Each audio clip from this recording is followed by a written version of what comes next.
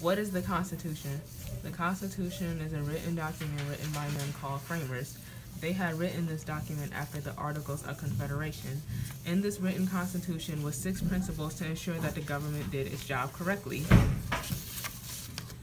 After the Americans had fought off the British government, the framers knew that governing a new nation would be difficult and that any of their decisions would have long-lasting consequences on their new nation.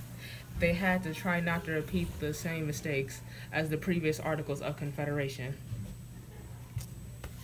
Popular sovereignty, government of the people, by the people, and for the people. The concept that government gets its authority from the people and that ultimate political power remains with the people.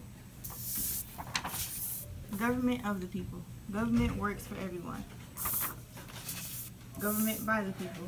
Government is made up of the people. The people demonstrates their consent to be governed through voting.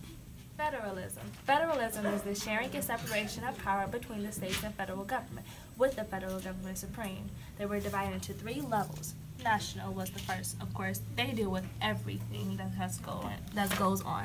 First, they were the first in charge. We share power with the state and local government. The second was the state. Now they really deal with all the state matters. They were the second in charge, and they believed that we kept some of our sovereignty and deal with the state matters specifically. The third one was local. Local obviously deals with the mayor and the city council. They were the third in charge, and they thought we kept some of our sovereignty to deal with city-specific matters.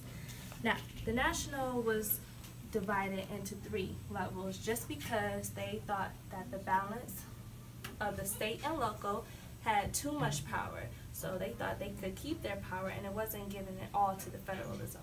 Limited government is a principle that allows the government to have specific powers. The powers are created using consent of the governed and rule of law.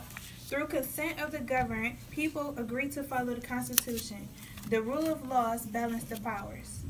Checks and balances. Checks and balances are the separation of powers between executive, legislative, and judicial branches. So per se that the government says slumber parties were against the law. So the legislative branch makes the law, but then what if the judicial system says no, that is unconstitutional? That would make the law null and void. Separation of powers. The separation of powers is the dividing power among several branches of government known as the legislative, executive, and judicial. The legislative branch makes laws written, discussed, and voted by Congress. The executive branch enforces laws who are invested in the President of the United States. The judicial law interprets laws through the Supreme Court, who reviews lower court decisions and decides if laws violate the Constitution.